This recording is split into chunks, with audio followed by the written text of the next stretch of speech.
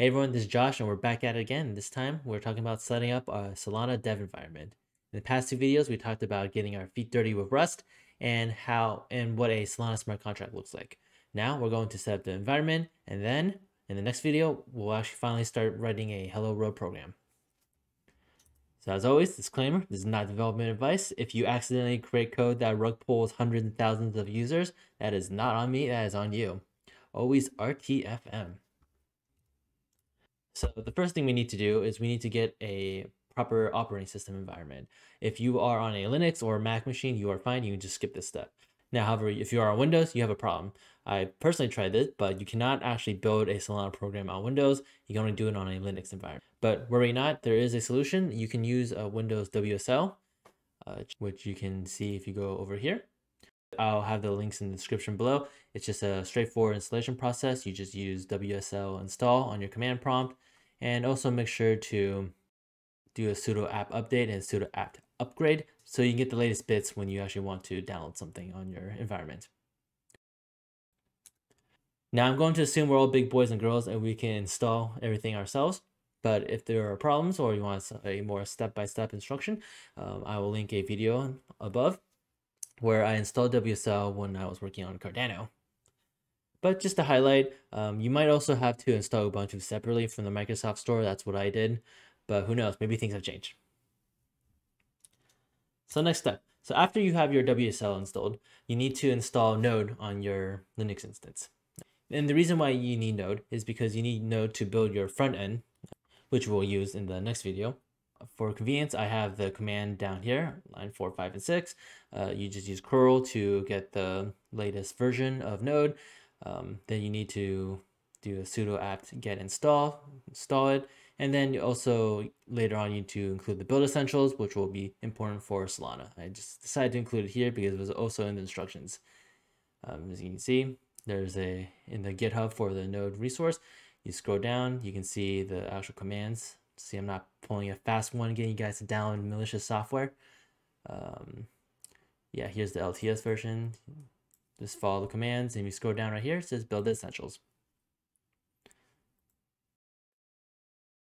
So great, now you have Node. If you try doing an npm install, you might actually run into this error, this node zip version greater equal 3.62.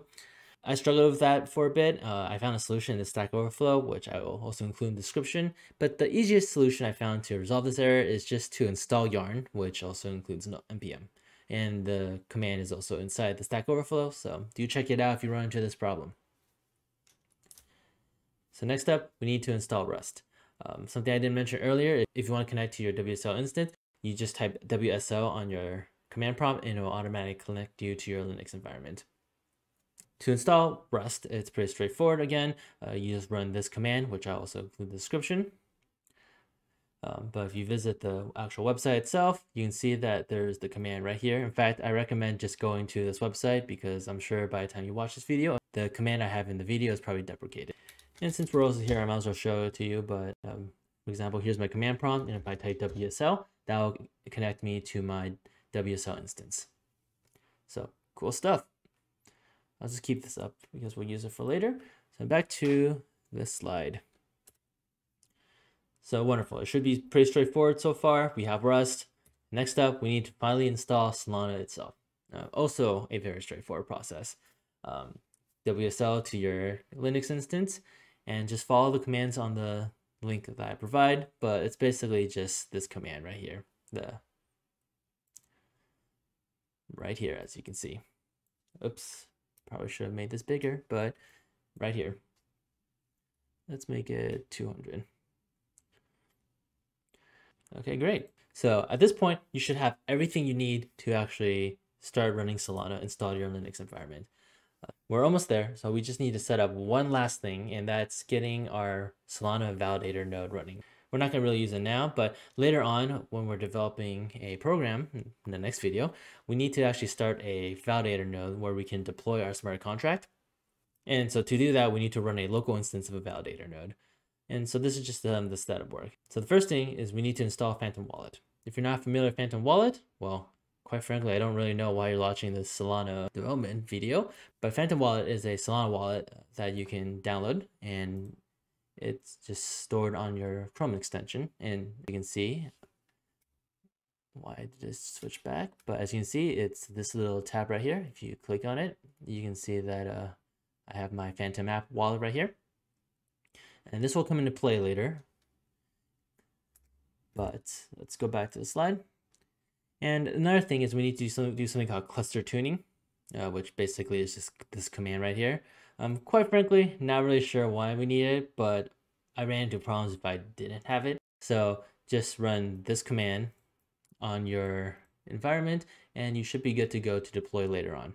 Now, if somehow you decide to run that command earlier, which like I did before I found out, you can easily resolve this issue by first deleting the test ledger folder that gets created.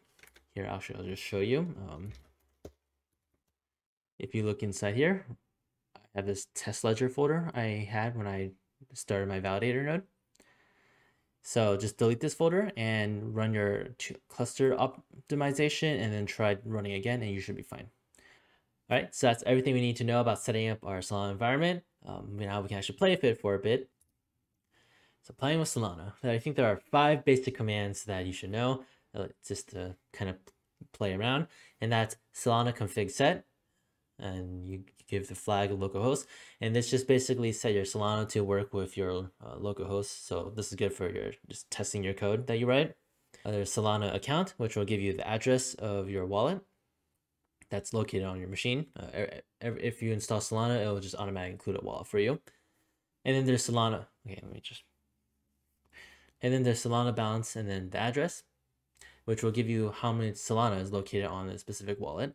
If you just do Solana balance by itself, it'll just give you the number of Solana inside your current wallet. And then, of course, the most fun command of them all, Solana airdrop. And you give it the amount and an address. And this command just airdrops Solana into your wallet. Now, if I can somehow get this command to run on prod, I would be a millionaire. But, you know, just leave me to my fantasy dreams. But anyways, this is just great for testing.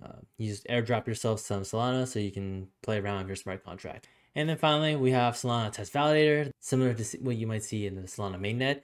In this instance, this node will just be on your local machine, and it's used mostly just so you can deploy your smart contract and interact with it. So let's just play around with some of it. I don't need to do any config settings since I already am there. But if we do Solana balance, we can see that I have 13 Solana inside my specific wallet. And if I do Solana address, you can see that this is the address that has that many balance. And like mentioned, if I want to give myself more Solana, I can just do airdrop and I'll just give myself like 100. I'm gonna be so rich after this. And I don't need to include the wallet. I'll just give it to my default wallet. Let me just let this transaction play out.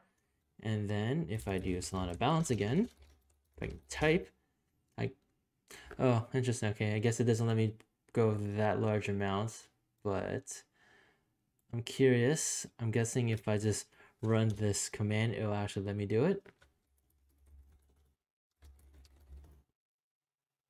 No, guess not. Well, okay, so maybe we can't do a large amount. It probably has some hard-coded value, but you can include small numbers like 1. There you go. So 14 Solana.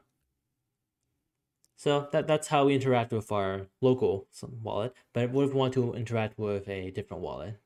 Good question. And this is why we installed Phantom. Now, if we go back up here, I connected to my Phantom wallet. But if we just click on, oh, actually, so the first thing we need to do is we need to configure our network to be a local host. As you see, just click this cog wheel button on the bottom right.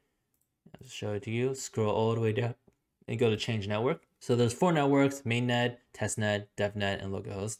In this instance, we're just going to stay with localhost, but we might later also use devnet to actually deploy our smart contract. But anyways, so we're localhost. And now if you just copy the wallet and I open my command prompt, I can do Solana balance. And you can see that there's 5 Solana in this wallet. Now I can airdrop some Sol into this. Airdrop, let's say 2. I'll run the transaction, and now you can see that we have 7 Sol. And I can just run the command again to verify, but as you see, we have 7 Solana now. Now the final command that we need to run just to show is Solana test validator. And this will start running the validator node. Just need to give it a sec. But what's interesting is if you notice while this is running, you open the wallet. Okay, it just started. But remember when you first initially opened it, it had a red error saying you're not connected. Now it says that you are currently connected. And that's only because we started running our validator node. Well, it's initializing, but I assume the fact that it's not connected probably means that it's running. Let's try it again. There we go. And so yeah, that's just some way to play around with Solana. Of course, that's not the main reason why we're doing this. We didn't come here just to run a validator node. But yeah, in conclusion, in this video, we just did a quick and dirty run through of all the dependencies that you need to install to run Solana. Played a bit with the Solana Consle commands to get a feel of how to interact with wallets and add some Sol in there, but nothing too fancy. Now, in the next video, things are going to get more exciting when we're actually going to look at the hello example that Solana provides.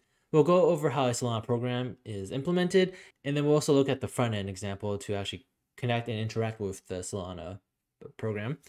And then we'll finally deploy that program to the Solana DevNet just to play around with it. I'll be making that video shortly after I'm done editing this one. Hopefully it won't be a long process. But until then, if you found this video helpful, please like and subscribe.